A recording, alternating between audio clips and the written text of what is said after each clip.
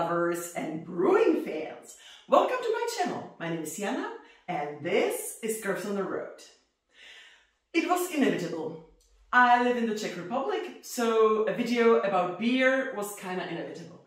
I know nothing about beer. I don't drink it, I don't like the taste, so I can't do this on my own. So I invited Rodrigo and he will help me with the whole process. Because today, what are we doing today? Cook beer. Yes, we will be cooking beer from scratch. Well, technically, we just bought the packaging and we will just mix some ingredients together, but it might be fun. Watch us. So, I will be reading the instructions and Rodrigo will be assembling the whole thing. Let's get into it. I have the beer kit manual and it says vamos, yeah, maybe not, English, brew your own beer. Prepare your beer in just 10 minutes. Remove the transparent lid from the top of the keg and put it aside. We will need it later. Step 1, done. Fill your keg with the malt extract.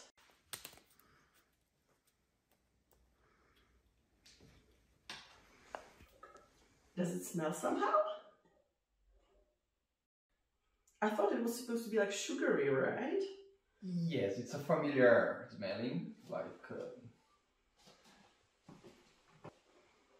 a sweet product of sugarcane.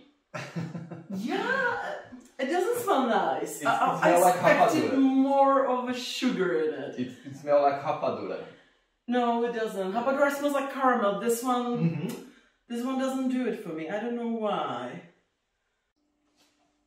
How does it taste? Sugarcane. Really? Can I? Yes. Won't we ruin it all? Quite similar to rapadura. No?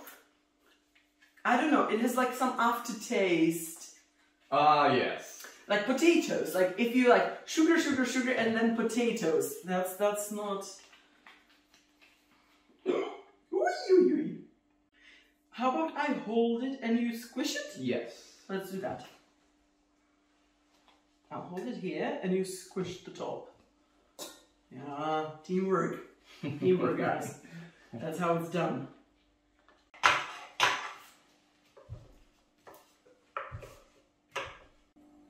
It's so perfect just to stand here and look pretty and somebody else does the work. Fill 400 milliliters of cold water into the keg. I'll be useful.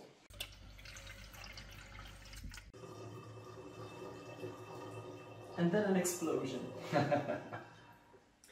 And now we'll boil 1 liter of water. 1 liter.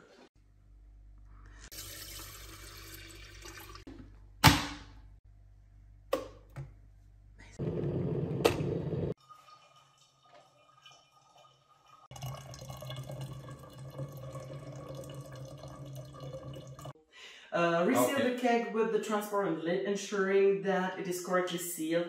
Then shake the keg for about 30 seconds, making sure you are pressing down on the lid while shaking. The keg will be hot. It's the best to use oven mitts or towel whilst holding it. Hold on. Oven mitts. There you go. Shake it. How does it feel? I feel good because I know it's gonna be beer. Repeat to yourself, it's gonna be beer. You will know that the water has dissolved when the bottom of the keg is warm. Is it warm? Yeah. Yes, so it's dissolved. I think it. What is the next step? We will fill the keg up with cold water using the measuring jug again. So we will need 2.8 liters of cold water in the keg. 2.8. Yeah. It says there might be like foam coming out of it. So we would have to let it settle if there is like foam. Yeah, look, I can see the foam. Yeah? Mm-hmm. Yeah! It looks like beer and there's no beer yet.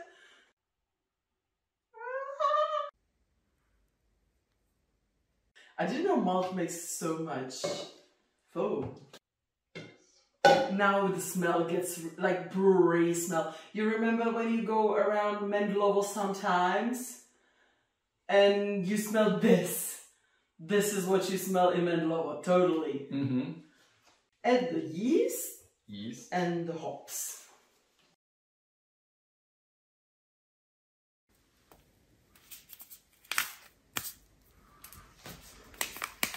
I wonder what it's gonna do. Is it doing something?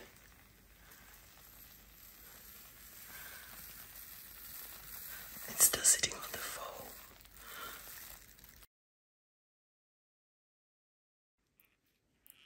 Oops. Hops? Hops? Hops? We say hops here. Yes.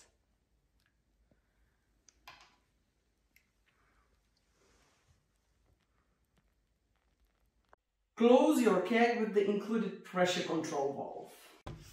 Okay, it floats apparently. How? Yes. Ah! The pressure control valve regulates the atmosphere within the keg, allowing natural carbon dioxide to be released when too much pressure builds up.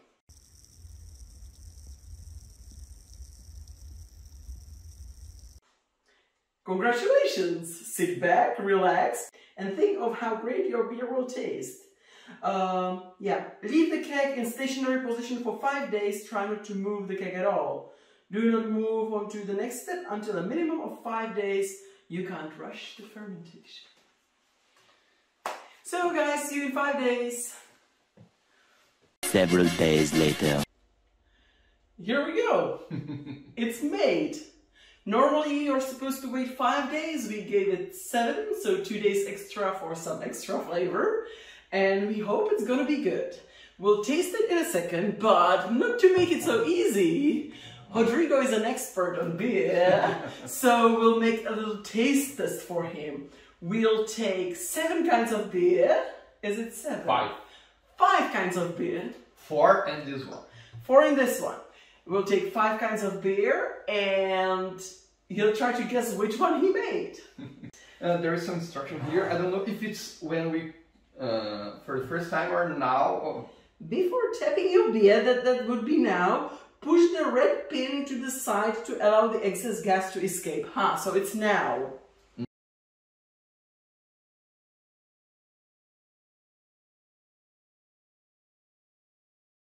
Carefully lift the red peg on the pressure valve on top of the keg to release the excess pressure. Ew! Oh my god! Okay. Okay, it's definitely doing something. Make sure your beer tastes as good as it can. Keep it in the fridge and drink it within a few days after opening. Warm and stale beer is good for no one, yeah. Good.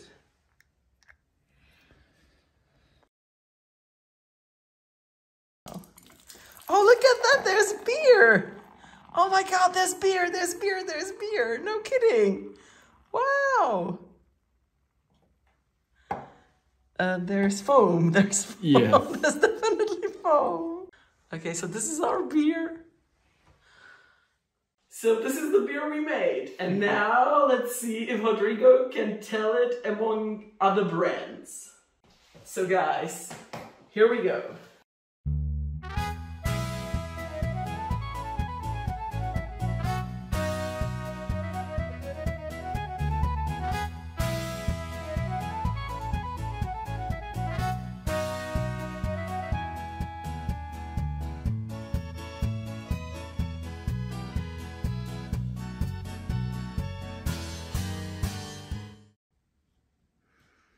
Taste test is ready.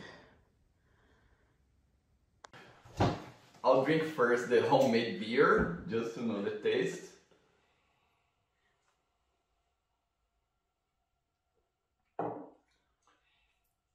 Surprising, it's a good beer. Really? You're just saying it for the cameras. No, I'll turn off the cameras and now you can tell me the honest review. It's not too bad. It's not... Okay, that's more honest. I wouldn't say it's a commercial beer, but it's beer. Good. Okay, that's more than we're gonna ask from like a couple of boxes of yeast and hops. So, how would you rate it? Like, you have your rating. It's like 5 stars normally, right? So, or 5 points on the beer app. So, how many points would you give it?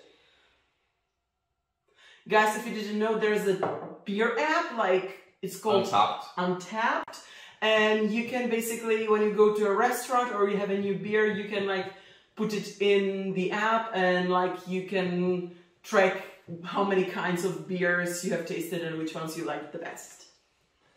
2.753. All right, okay, so nothing special. No. All right, got it. This is easy. Yeah.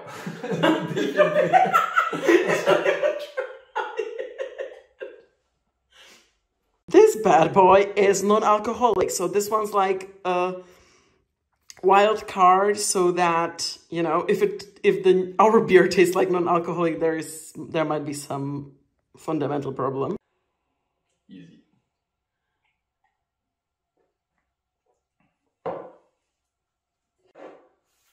West Coast IPA. I can tell this one. Yeah, definitely.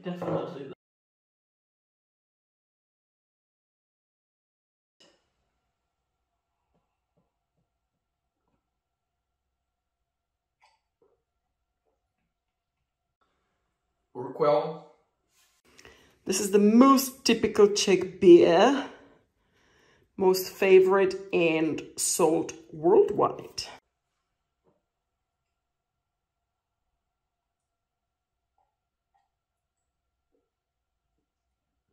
Paulaner. And one of the crafts beer from Oktoberfest. If you want, you can subscribe to my channel and I'll take you to the Oktoberfest this September. Hold on, I'll try it out, right? I'll taste this one. Smells weird. Yeah. That's ugly. Yeah. Let's see this. I might go.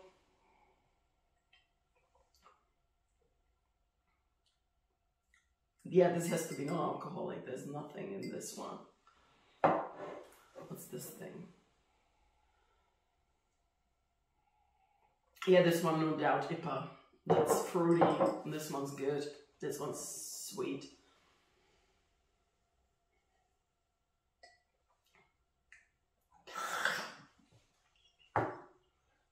Urquell.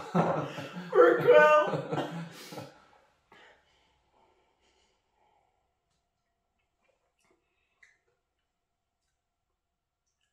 It's crazy that the Oktoberfest beer and the non-alcoholic are similar.